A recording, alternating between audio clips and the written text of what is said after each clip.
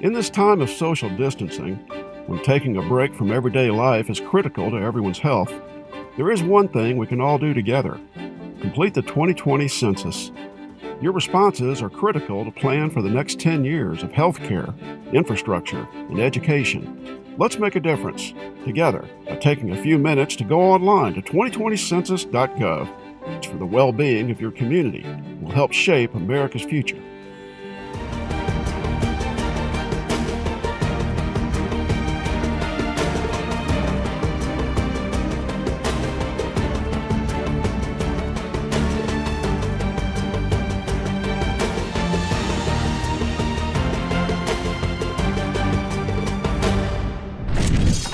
I remember when I knocked him down the first time, I knew from experience that, and I'd seen Frazier, if you hit him, he only, he likes it. And I thought, man, I knocked him down. What did I do that for? Then he gets up. I said, I better knock him down again. I said, you really messed up now, George. Oh, you messed up. And so I just kept knocking him down. Then they called the fight off. After 6 times, they crowned me heavyweight champion of the world. But I kept thinking, Joe Frazier, I knocked him down, but he got up 6 times.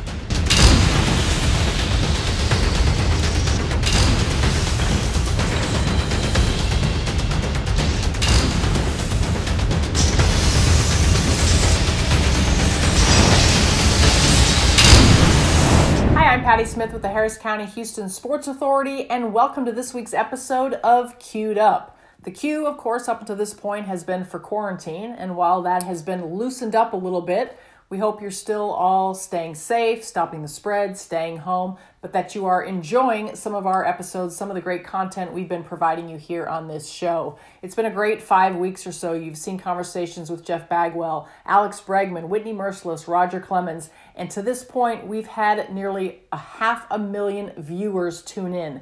We want you to continue to do that. In fact, if you haven't already liked us on Facebook or followed us on Twitter, do that now. That automatically enters you into the contest to win tickets to the upcoming Houston Sports Awards. All right, we'll also be showing videos a little bit later on at the end of the show with our partners from the Houston Outlaws, videos of what you've been doing at home to game together, so stay tuned for that. But now, up next, he's a 2-time heavyweight champion of the world. He's from Houston, and many of you know him as the inventor of the lean, mean, fat-reducing grilling machine. He's George Foreman, and he's queued up.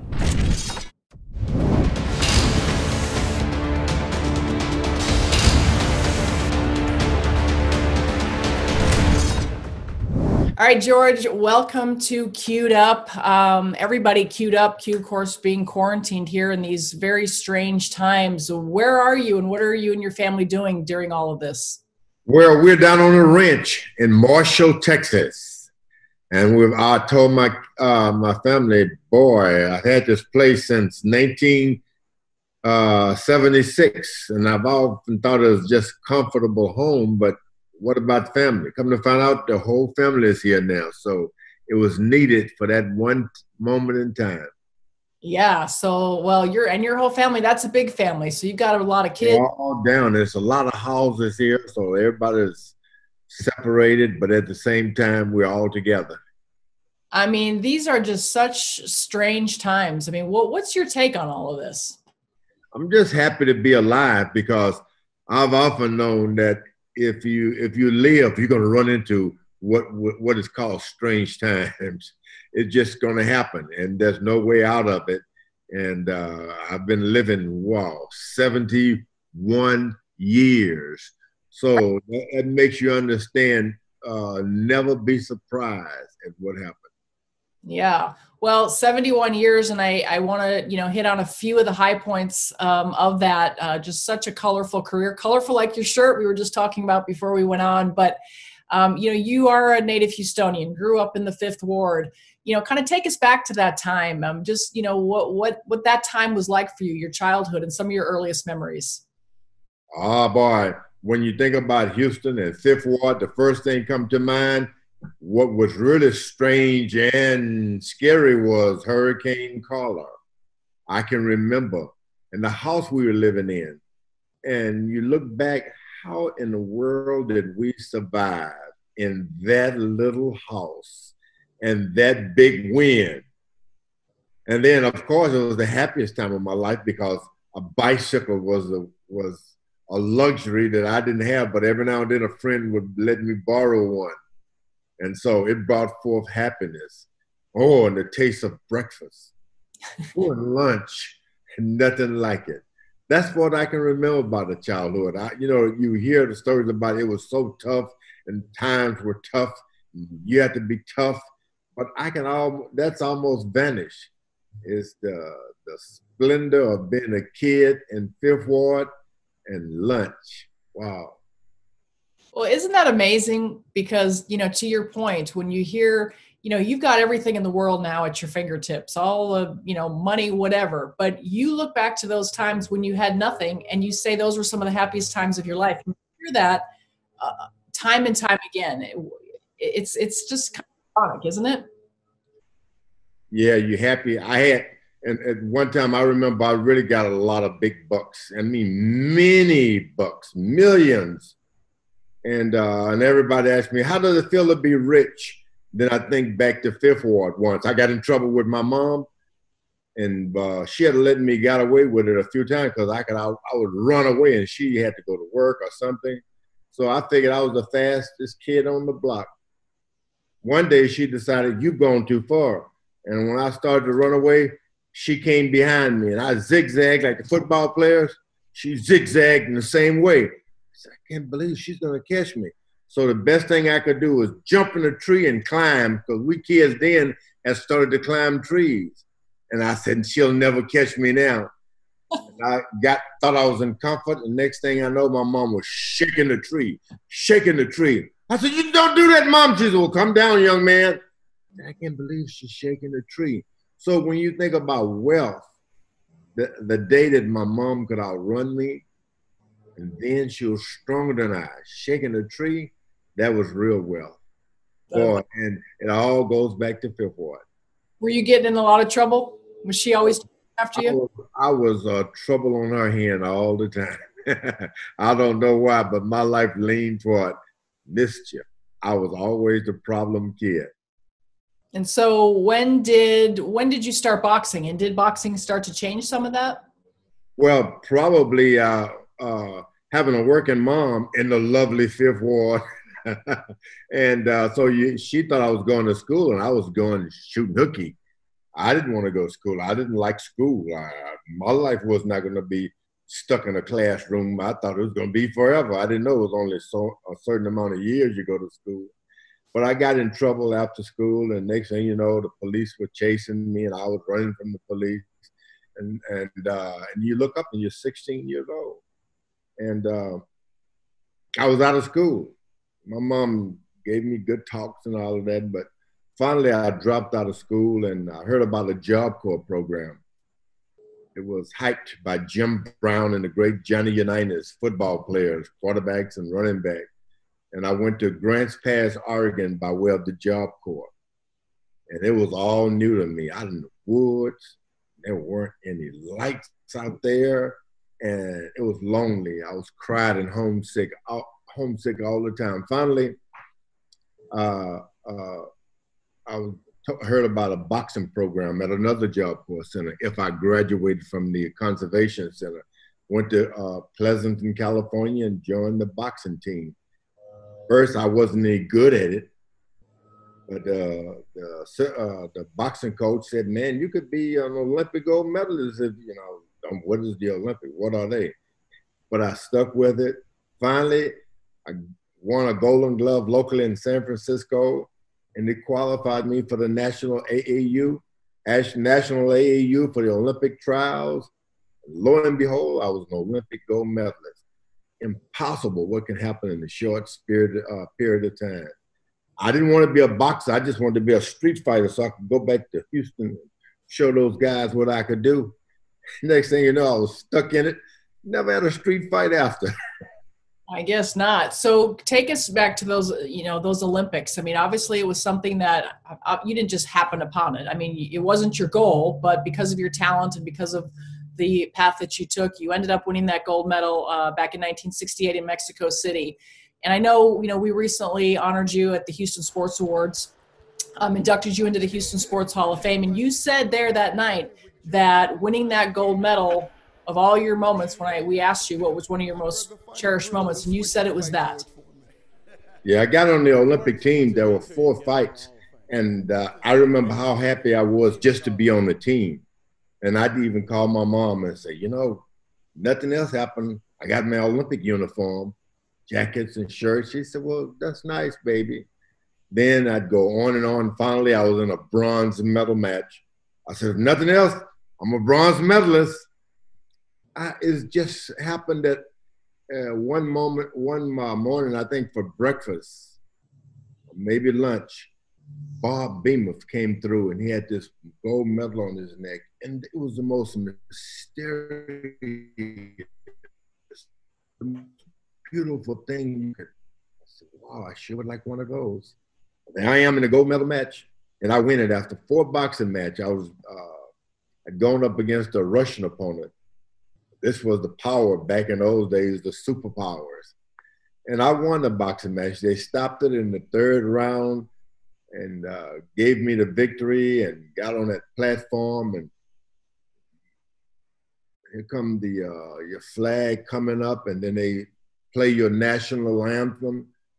It was like, it's just a dream. Sometimes now I think it's just a long dream. I'm going to wake up and it didn't happen. But it was the first time a dream had come true to me. I had been told by one of my cousins, boy, go back to bed. She called me shooting hooky. Go to sleep. I said, no, I forgot something because I was shooting hooky. She called me getting ready to make truants. I was going to lay back down, but I got embarrassed and left the house. But she told me, no one in this family ever becomes anything. I'm not going to tell on you. Just go to sleep. And on that night in the Olympics, standing on that platform, I could hear her voice and I laughed back. Not true. I'm an Olympic gold medalist, and nothing has touched that as an athlete for me to this day. A dream come true. And you know that it's such an iconic picture, and that was your Hall of Fame painting in the Houston Sports Hall of Fame, was you holding that little flag. What is the story behind that little flag? Well, in the Olympic Village, you see a guy who looks just like you, really, or someone in your family, a cousin or something, or a partner down the street, and you walk up to him and say, hey, and he speaks another language, he's from another country. And you start to think the only thing that differentiates us are the colors we wear. So you always walk around with your colors. So after the fight, the judges had been crucial. They'd been brutal. They would take fights, come to find out the international rules were cheat the Americans. That's what they were. So I put a small American flag in my pocket along with lucky beads, a lucky penny, and a picture of a girl I was courting. Well, I was courting, she wasn't courting me. Anyway, and I said, if I win, this is good luck. I'm going to wave the flag, and not understanding I don't think I'm going to win, but I won that thing, and I told them to give my robe to me, and I got the flag out. I said, now they're going to know where I'm from. They may not know me, but I got to show the colors to make certain they know where I'm from. So I bowed to the judges. We got you now. And I waved the flag. And that's what it was all about. I wanted to make certain everyone knew where I was from.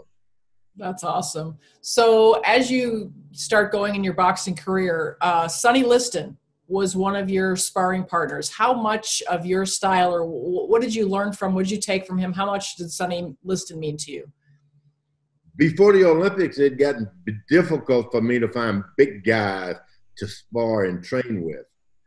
And my trainer Doc Brodus came home one day and came to the center one day and said, look, I got a chance for you to work out with Sonny Liston and to spar with you. And I think that you need someone big in the ring to practice with. I said, okay. I didn't want that, but the opportunity presented itself. And he hired me, and I went down to spar with Sonny Liston. It was tough, but I made it through it and made me so proud. I thought I could beat anybody now. But finally, after the Olympics, I'd won a gold medal. I chose Dick Sattler to be the trainer, my trainer and manager. And so I'd spar with Sonny Liston daily. And I had to learn, that was the only man that could truly, in my boxing career, who could stand up to me. I'd get in the ring with most guys and they were frail and they'd run away and they'd box or cover up, but not Sonny Liston. Ooh, I had to box him. So that proved to be a good experience for me, good confident builder for me. From then on, I thought I could probably beat anyone. And you did. You mowed through them. And, you were so known as one of the hardest hitters ever in the sport. And I'm going to throw a couple of comments from some of your opponents, and I want you to comment back to me on your thoughts on what they said. Evander Holyfield said that you hit harder than anyone he ever fought. Oh, what a tough Evander Holyfield. Now, Evander Holyfield, people ask me about him. The guy was fast. He threw combinations. Then you look to hit him back, and it's like, where is he? Where is he? Then the only way you know where he'd be, he'd hit you 50 more times. And that was to hear him say that is amazing. I just couldn't get the right shot off at the right time because of the most fast heavyweight I'd been in the ring with.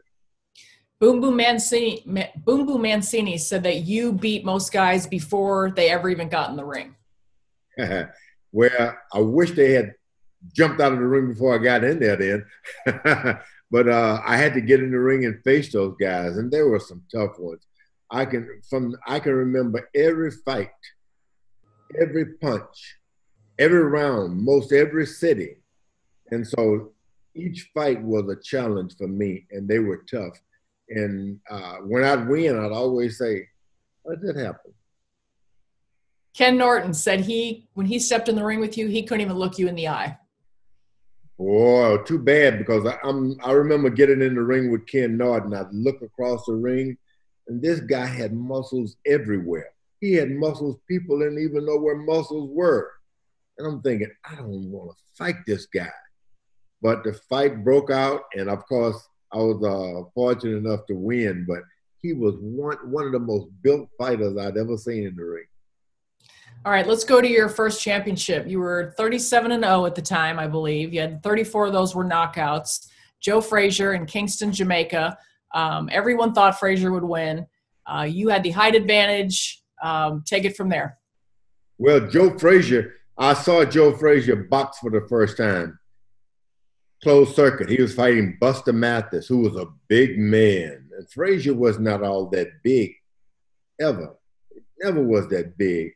But he got in the ring and jumped on that guy, and no matter what the guy did to him, he's back on him like a termite or something. I kept thinking, man, never seen a machine like that. And finally, I don't know, maybe the 10th round or so, he knocked Buster Mathis out. And I said right then, I don't ever want to fight that thing. That's something I don't want to be bothered with. I hope he dies. But I wanted to be champion, but I didn't want to be bothered with Joe Frazier. But as things would go on, I became #1 contender. He beat Muhammad Ali, and I was the next in line. He had to fight me.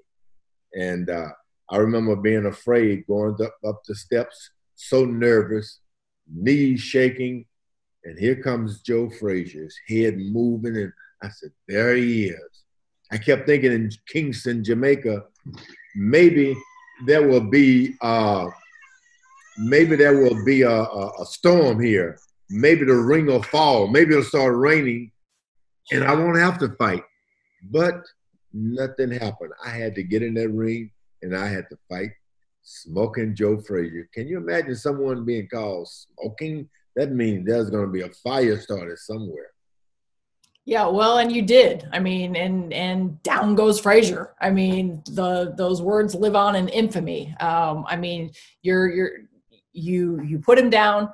I don't know if you hear Howard Cosell's words at those times. I know you've heard them a million times since, but you're now the heavyweight champion. What's going through your mind? Well, I didn't hear those words, but I remember when I knocked him down the first time, I knew from experience that, and I'd seen Frazier, if you hit him, he only, he likes it. And I thought, man, I knocked him down. What did I do that for? Then he gets up. I said, I better knock him down again. I said, you really messed up now, George. Oh, you messed up. And so I just kept knocking him down. Then they called the fight off. After 6 times, they crowned me heavyweight champion of the world. But I kept thinking, Joe Frazier, I knocked him down, but he got up 6 times. But so what did that mean to you at that point? Here, you described the feeling of winning an Olympic gold medal, but for you, that kid from the 5th Ward, to have that belt, the heavyweight champion of the world. Yeah, it was a lovely experience because we all knew once you become heavyweight champ of the world, you're able to buy anything for lunch and breakfast you want. And that's what I thought about. I got it. I got it. He keeps going back to breakfast and lunch.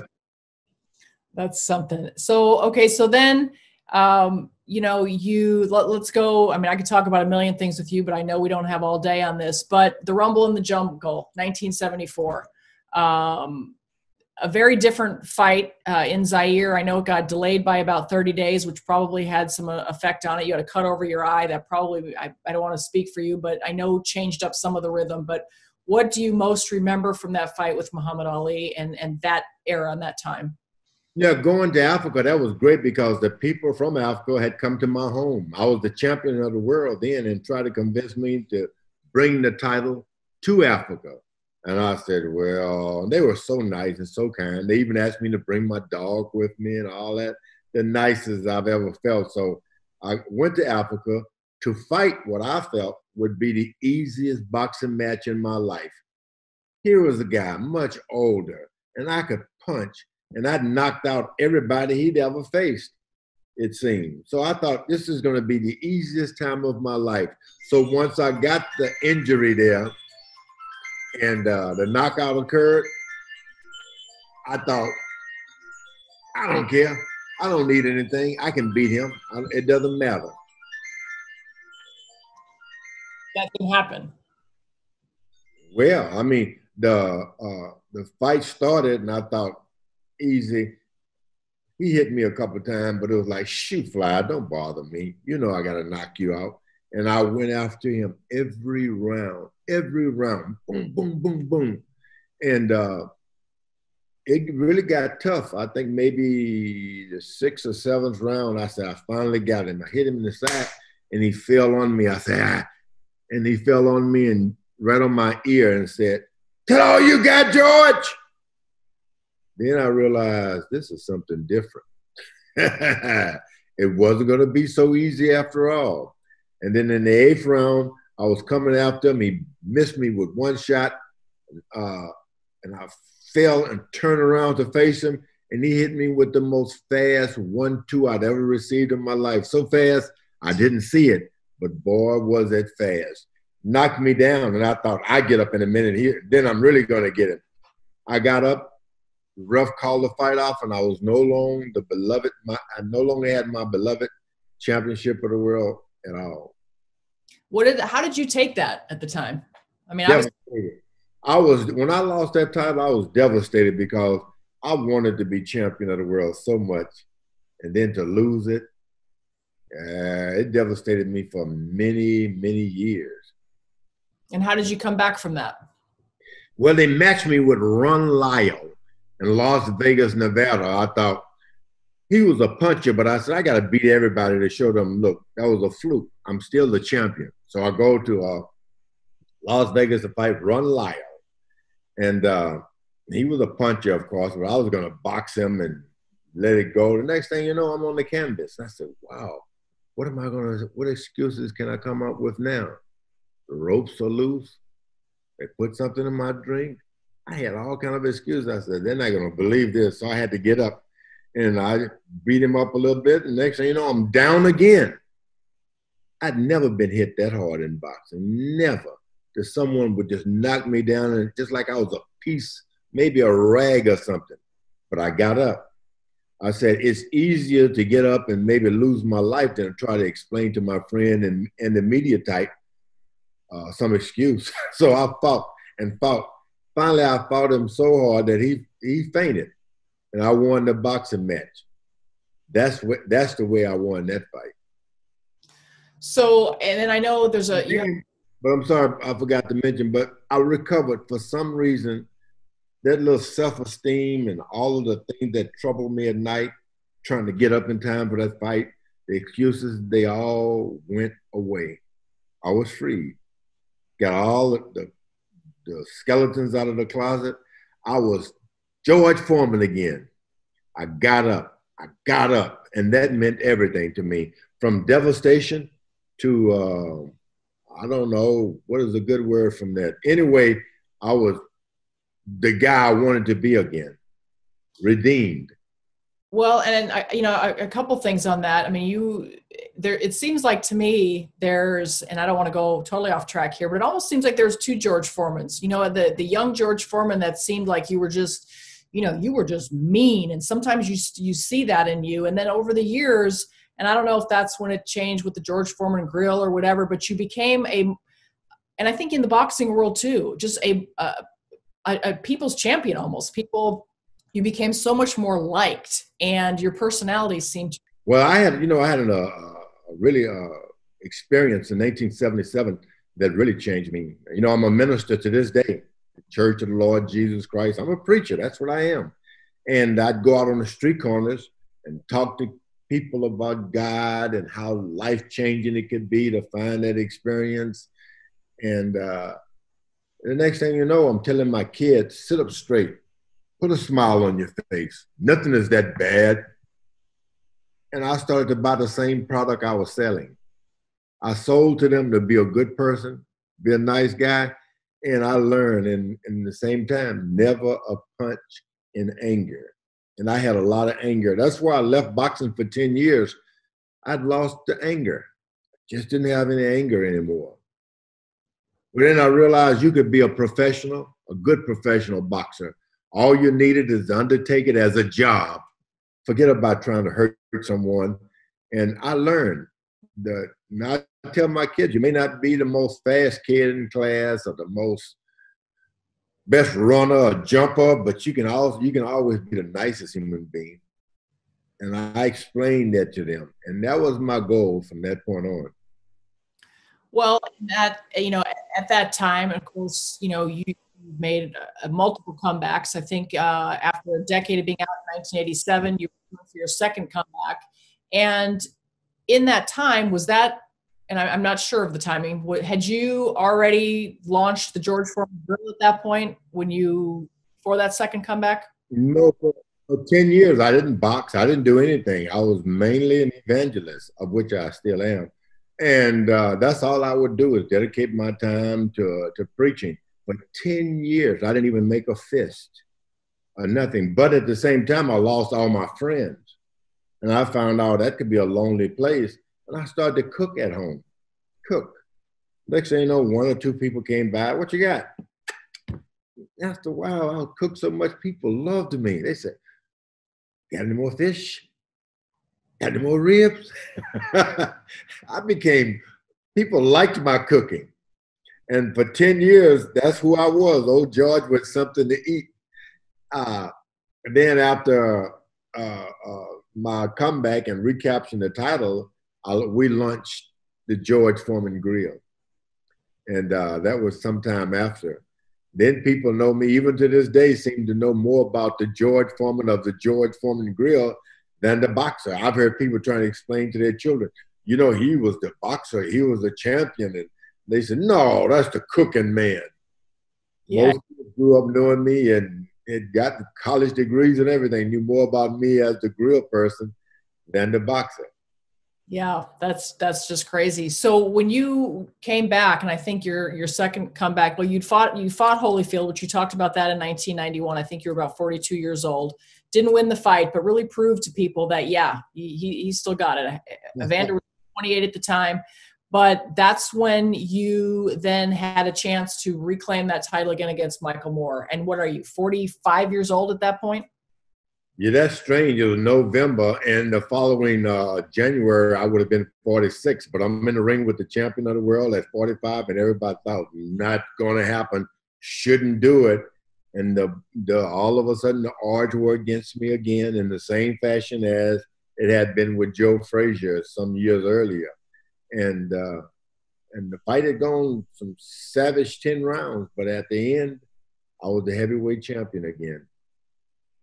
I mean, and that's crazy. I mean, people have said that is probably, the most incredible feat ever to reclaim or any title at that age. You had confidence in yourself. I mean, do you agree with that statement that was probably one of the most athletic feats ever to be accomplished? Yeah, there's some things that can happen when you're an athlete and everybody's prepared for you to, but it's always strange. For me, being told I can't do it has been part of my life anyway. But it didn't bother me that much. But I think it made a difference in sports because now guys come back at any age and they prepare and people start thinking maybe he can do it only because of that fight with Michael Moore. The age 40 and 50 is not a death sentence as an athlete at all. Well, and I just recently saw some video of Mike Tyson. He's still training. He's still working out. And I don't even know how old he is, but to your point. But here you are, 71 years old now. You still train at all? Are you still in shape? Yeah, I'm still in shape. I work out and everything, but my shape is trying to make certain I stay out of the left kicks from my grandkids. Not left hooks, but left kick. So I'm really just keeping myself in shape to avoid the devastation from my grandkids. Yeah, I know those grandkids. I've heard some of them running around out there, and I know I've asked you this before and you've answered it a million times, but I want you to tell the people who maybe have not heard the story, you've got such a close family, a great family. I've had a chance to, get to know Leola, your daughter, but all your boys, so many kids named George. Explain the story there. It's strange though, because we had one George and the next time I said, well, what will the next one say? Why didn't you name me George? So I had 3 Georges, us 3.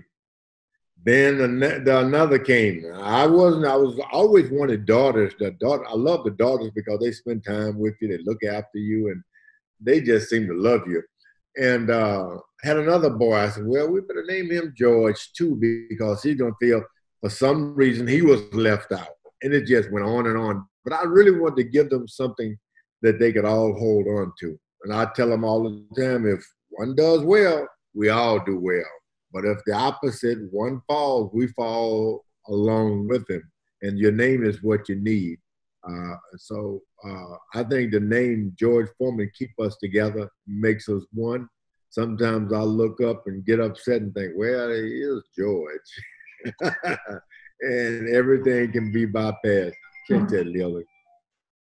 Well, it's interesting because your family, you guys seem so close. You're all kind of quarantined up there together. And when I hear you tell that original story about when you were a kid and the way that you grew up and hearing, no, none of the Foremans are ever up to be anything. And yet the way that the message that you pass on to your family is so entirely different. I mean, I'm proud of you for that. You've got to be proud of the family that you have and how that has sort of transpired. Yeah, the most lovely thing in the world is the family I've had. You ask me, George, what have you gotten out of this? The whole George Foreman trip at all. And I tell you the most valuable asset are my family. There's something you can't erase, you can't lose. And no matter what, you're close to them, even in your dreams and your nightmare. Everything is about your children and your grandkids. And then my wife, of course, who rules the roost, she's here, and family is everything. It's not some of it, it's everything. Yeah, amen to that. So you go out on the street and you mentioned the George Foreman grill and how you get recognized when you're out there and people see you. When they come up to you, is it all about being the champ? Is it about, hey, lean, mean, fat machine? What's it like out there for you today? It's a privilege for me too, because remember I had 10 years out, and after about 3 years, no one knew me. I had cut my beloved afro off, my mustache, everything was gone. I was just this big guy with overalls hollering, thank you, Jesus. And they were like, who is this guy? And they passed me by. I knew what that was all about. And so I went years with nobody noticing me. And I went to a Houston Rockets game I think Ralph Sampson had just been drafted. And I went to see that tall kid, and someone walked up to me and said, "Hey, I know you." And I thought, I was so proud. They said, "Refrigerator Perry." Refrigerator Perry. And I thought, man, I am gone. So when I got a second chance to get back in boxing, people walk up, "Can I get your autograph?" I was like, I'm going to love this until the end this time. I love being recognized and being asked for an autograph. I love it. I'm not Refrigerator Perry. Absolutely not. You know, and it's been such a crazy, wild ride. You know, you're a World Boxing Hall of Famer, an International Boxing Hall of Famer, and, you know, a Houston Sports Hall of Famer. And of all those things, you said when we inducted you into the Houston Sports Hall of Fame that that's the one that means most to you. I don't know if that's true or not, but I like it. Is that true? Yeah, because I left Houston, Texas. I wanted to be. I left Houston, Texas as a boy. I left. I said, "No, I'm going to the Job Corps. I think maybe I'm going to be a football player. I wanted to do something with my life." And then when I made the Olympic team, all the media was there with us daily. And finally, I asked them to find me the local newspaper in Houston. I said, and tell them that George Foreman had made the Olympic team, but they're not going to know you by George Foreman. Know me by George Foreman. Tell them Monkey. Big Monk, that's what they used to call me when I was walking the street. Tell them I made the Olympics. In other words, it was Houston that was important to me. I wanted Houston, my place, where my home, to know what I had done. And I never expected to receive an award locally like I had. And that was the award I'd been seeking all the time, and I finally got it. George Foreman, Houston, Texas. Incredible. So all that you've accomplished and all that you've done in your career, you've, you know, and now you're spreading the word, you're preaching, you're doing what your heart tells you to do. Is there anything that you want to still accomplish, or how do you want to be remembered when it's all said and done? Oh, it's not about being remembered anymore. Like I said, I got that Houston award. I'm set. They call it. That's all. What do they say? Such and such Jack, and that's right, Jack, or something. But the point of it is, I got what I wanted. I just like to go on and live a happy life, watching my kids grow up. Just that being remembered is for someone who wants to be remembered. I like today. I enjoy today. Well, we enjoyed the visit, and I want to tell you thank you for being a part of this. And we are partnered with Energy Ogre, and Cullen Gillespie, who's a member of the Houston Texans, on behalf of Energy Ogre, would like to share this message with you. Thanks, Patty. What's up, champ? My name is Cullen Gillespie. I'm number 44 with the Houston Texans. I'm a fullback, so I guess I know a little bit about hitting, but I wouldn't say I'm quite on your level. I think it's awesome what you're doing with MD Anderson. So on behalf of Energy Ogre and myself, we're proud to be making a contribution to help further your cause. Together, we can keep fighting the good fight. Thanks. Thank you, Colin. Thank you so much. Thank you, MD Anderson. Yeah. Again, George, thanks so much for doing this and being a part of this. And this is, this is kind of our way of giving some sports content to people who've been quarantined at home. Sports has been missing from our lives. So I know listening to your story has just brought a little bit of joy to a lot of people. Thank you so much. All righty. Anytime.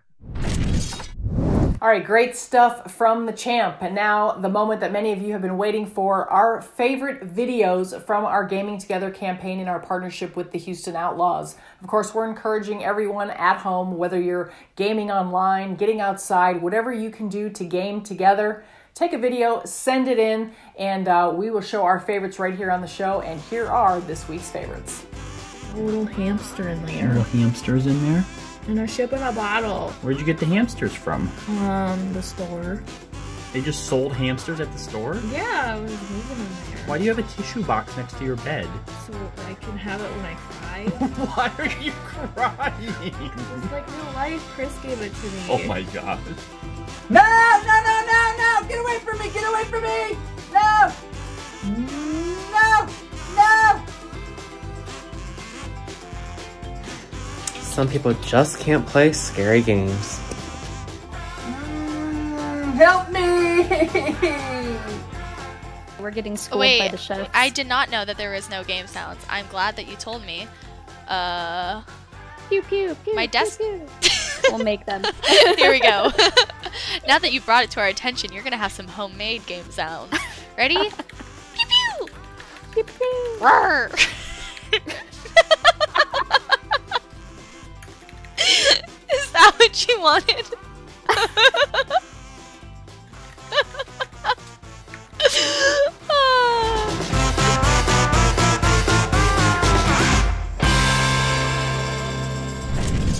All right, keep those videos coming. Send them, upload them to the address you see right there on your screen. We enjoy seeing them. We hope you all have enjoyed this episode, and we will see you next week on Queued Up. Have a great week, everyone.